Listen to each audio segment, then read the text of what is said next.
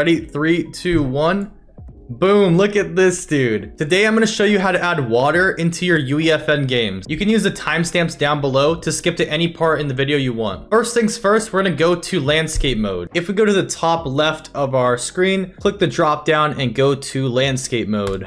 Now that we're in landscape mode, we're going to go ahead and adjust this to a height that we really want to use. By the way, I have a full video on landscape mode if you guys want to watch that after this one. The next thing we're going to do is click this blue create button right behind me.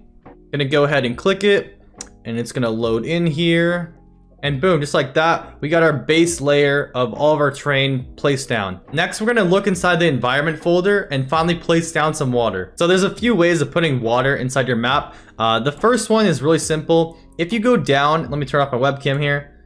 If you go down to devices in the Fortnite folder, you can actually look up water. And this is the water device that we had in Creative 1.0. We're actually going to go back to selection mode. So as you can see, we got the water device. Over on the right hand side is going to have all of our settings. For a lot of maps, this actually works pretty great. I really do like this device. If you want to see what it looks like, kind of like while you're editing, you can go ahead and click where it says enable during phase. You can click this and choose always.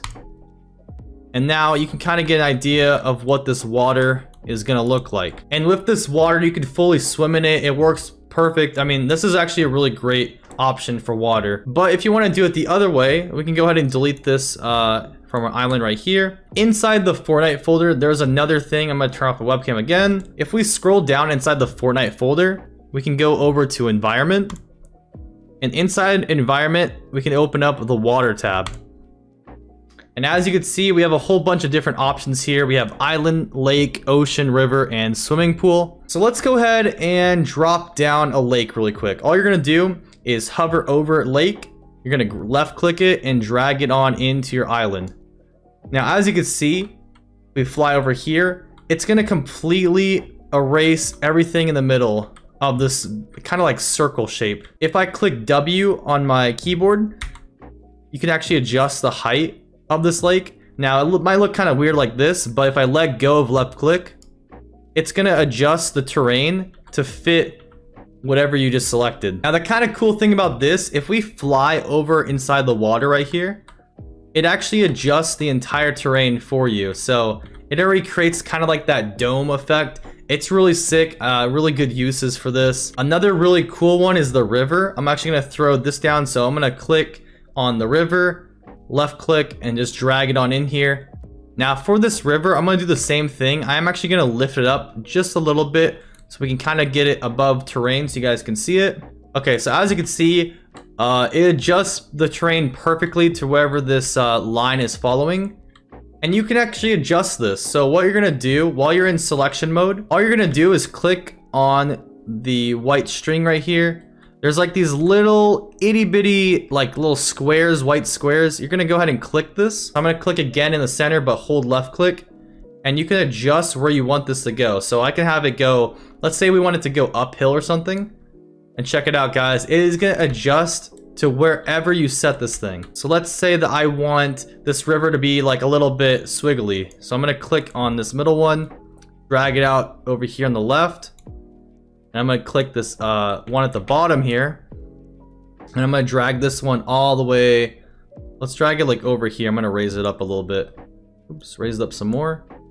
And check it out guys. Now we got the water going all the way around like this. Now of course you can take more time and make it look a lot prettier and, you know, fill in the terrain so it kind of like lines up. This is just the basics of how you throw it down. I'm actually gonna go ahead and delete everything here, and I'm gonna show you guys the ocean, because the ocean is actually pretty unique and I think you can do a lot of things with it. All right, so we're gonna do the same thing again. I'm gonna open up landscape mode, and we're gonna go ahead and click where is it at? We're gonna click new. Gonna go ahead and just pour a little landscape right here. I'm gonna click create again, boom. And now we're gonna test out the ocean guys. So I'm gonna go ahead and grab the ocean. I'm just gonna drag this on in here. And check this out guys, okay? Ready? 3, 2, 1. Boom, look at this dude. It creates its own little island, man. It's completely just surrounded the ocean. Everywhere else on the island, it's gonna be complete ocean. Below me, there's a grid because it's the island I selected, but you can actually go ahead and delete these. All you gotta do on the top right is look for these grid planes and go ahead and delete them. So yeah, once you delete them, look at this, guys. We got our own little island. As you can see, it kind of just goes off. Makes a perfect island. You got super cool grass. The water connects perfectly with it. And this is pretty cool, guys. You can actually do the same thing like the rivers. You can adjust the size of this thing. So I'm gonna go ahead and look for those little white boxes again. I'm gonna click it. And what you do, you click on it again right in the center. And now you can drag these out. And look at that. The island is gonna adjust exactly where you put it. Now that we got the basics of the water device, I'm actually gonna go ahead and make a little survival island for you guys and show you just how fun and easy it can be to use these tools. So you can kind of have fun playing around with this. Just kind of drag it and make the island as big as you want. And then once you get a size that you like, you can actually go back into landscape mode at the top left. And once I'm inside landscape mode, you still have the terrain here. So I can go to my sculpting tool and I can go ahead and fill in terrain right here. I'm gonna go ahead and make my brush size super strong. But look it, you can go ahead and just fill in the terrain right here and you can make yourself a little survival island super quick. Now I'm gonna go over to my paint tool and I'm gonna scroll down a little bit here. I'm actually gonna scroll down and select the third option. That's gonna be like our sand paint tool. I'm gonna go ahead and change the strength on my brush, make it a little bigger. Look, it's actually huge. And look at this, now we're gonna slowly start adding in some sand here. You guys wanted sandy beaches, so we're getting sandy beaches, okay? Check it out. We're making this whole island sandy. I'm just gonna go ahead and just paint around. This is super easy to do. And check it out, dude. Look it. We got ourselves a little beachy island. You could throw down some crabs, some palm trees, and look at that. You got a whole survival island in like, what, 5 minutes? Really cool. We can also play around again with the sculpting tool. I'm gonna go ahead and actually turn down the strength of the brush and also keep it nice and big. I'm gonna create a little bit of like sand dunes and stuff, or just like hills, whatever. So check it out. Now we're starting to get a little bit more texture here on our island. Instead of it being like super flat, now it's gonna have a little bit of like hills. This looks really cool when you drag it up around the mountain itself, like the base. It kind of looks like the sand has been pushed up against it. If we go back to the Fortnite folder, we can go ahead and search palm trees. I'm pretty sure Fortnite has a couple, yeah. So we're just gonna go ahead and drag these down in here. I'm just gonna drag some that I like, and then we can go back into selection mode at the top left.